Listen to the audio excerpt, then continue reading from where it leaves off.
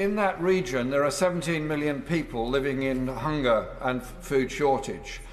We've had years of bombardment of the people of Yemen by weapons supplied by Britain from Saudi Arabia. And we have this dreadful conflict going on in Gaza where there are 30,000 people dead or missing.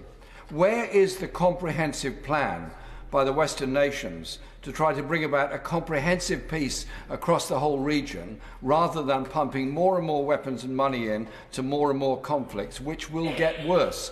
Does he have any hope for the future that there will be a lessening of conflict rather than the present very rapid increase in it?